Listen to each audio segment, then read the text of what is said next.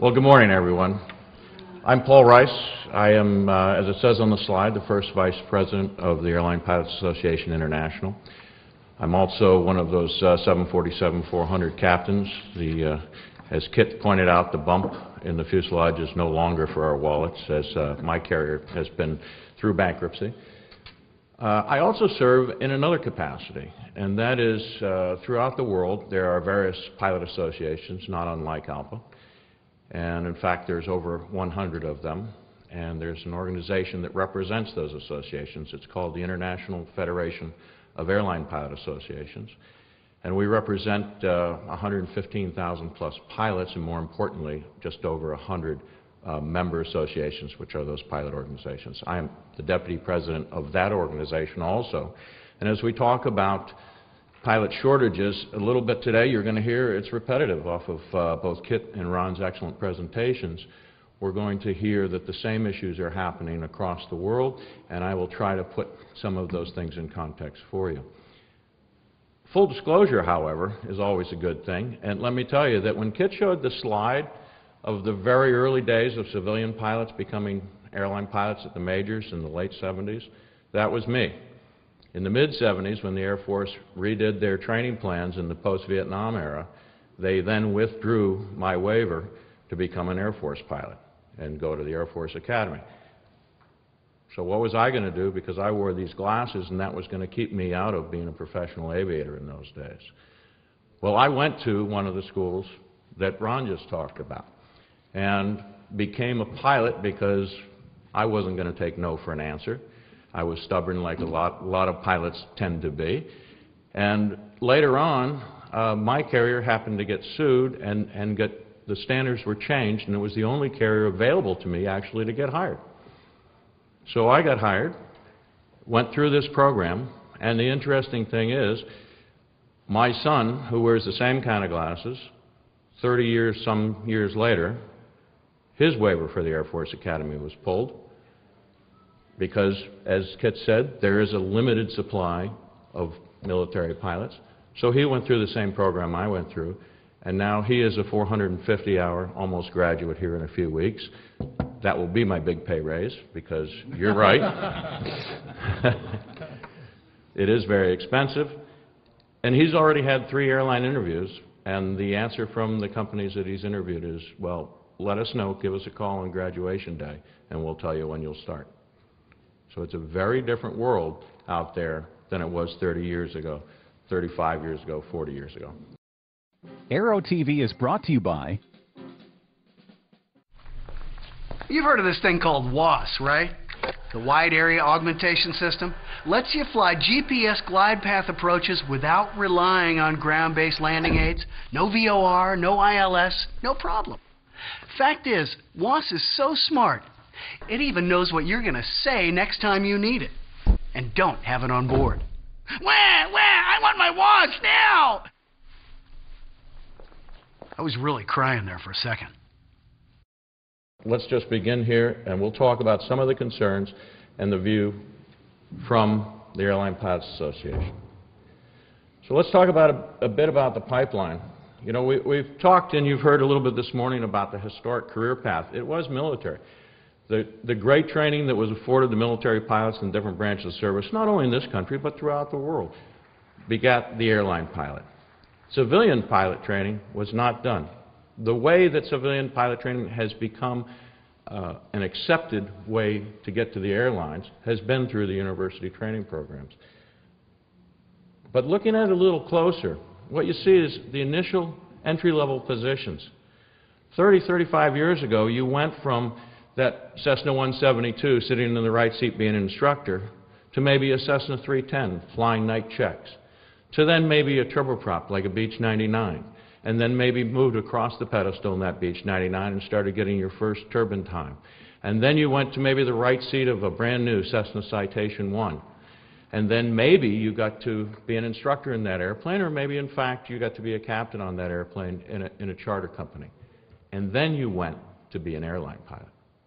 And maybe your first airline pilot job was flying an old Convair 340 for a local service carrier. And after you built some time up then, maybe then you went to become an airline pilot at a major airline. But what happened when you went to those major network carriers? You started in the back seat.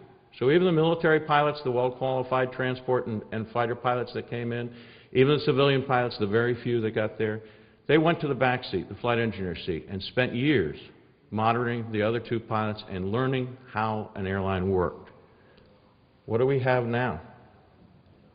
Your first job, after being a flight instructor for a very limited amount of time in college while you finish your studies, is sitting in the front seat, albeit on the right side, of a highly sophisticated twin-engine jet airplane, flying at altitudes you've never experienced, flying at airspeeds you've never experienced. And let's hope that the person in the other seat, the captain, has had those experiences. Aero-TV is brought to you by Cirrus aircraft have always been easy to fly. Now they're easier than ever to buy. A complete line of ownership programs gives you everything you need to purchase, trade, finance, lease, insure, and warranty your Cirrus. There's even an ownership program for non-pilots. The Cirrus Access Pilot can teach you how to fly, or fly the plane for you. Find out more at www.cirrusdesign.com. Cirrus, for the love of flying. We're all concerned about the shortage. We've talked about a bit about the pipeline. So where is the shortage now? Well, I can tell you there's no shortage at Delta, and there's no shortage at Northwest, and there's no shortage at United and Continental or FedEx or any place. There are people standing in line, thousands of applications of well-qualified pilots on file there. The shortage is in the right seat of the regional or express industry. The question I have for you is, where is the shortage going to be in 5 years? And maybe 5 years is not the right number, because with the change in retirement age to age 65, we may see that shift a little bit, but the question is still germane. Where is the shortage in 3 years or 7 years or 8 years? There's going to be a shortage. We're already seeing the shortage worldwide, and there'll be a shortage here in the United States. And where is it going to be? Because the important part is when it becomes a shortage in the left seat of the express jet airplane. That's when it's going to take that experience out of the cockpit, because you'll have to make the assumption at that point that the experience in the right seat is much like it is today.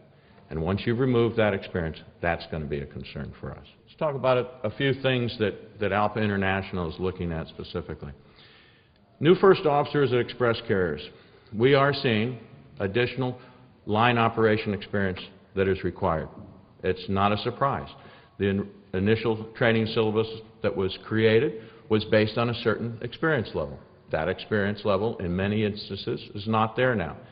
Now, the progressive express carriers, and we've got John here from American Eagle, are recognizing this and training and changing their training in order to properly educate and prepare these new pilots for their job. But we're not seeing that completely across the board. We're working with a lot of the express carriers through ALPA and through our training committees to modify their syllabuses. But what we also have to do is look at just the way they do their work, the division of duties within a pilot, two-man pilot crew. And in fact, Ron talked about that the ability to work as a crew is still somewhat foreign to these pilots. They've been flying single pilot almost their entire career. Some of the aviation universities are doing a very good job of bringing CRM, or crew resource management, into the initial training programs, but until you experience it live and real time, you're not going to get the full benefit of it. So that's a lot of the training that needs to be done. What about for the other guy or gal in the cockpit? What about for the captain? Well, I used to be a training captain at my airline, and when you check out new captains, the first thing a new captain will always say is, oh man, I'm not going to teach that other guy to fly. That's not my job. That's your job in the training center. I'm just going to go out and be a captain. And I'd say, well, Captain, 80% of your job is training the pilots you fly with. That's what is going to be necessary to change the training dynamic for not only new captains at the express carriers, but incumbent captains, and teach them maybe what it is to teach someone else and how best to get attitudes and ideas and standard procedures across that pedestal into the person sitting on the other side.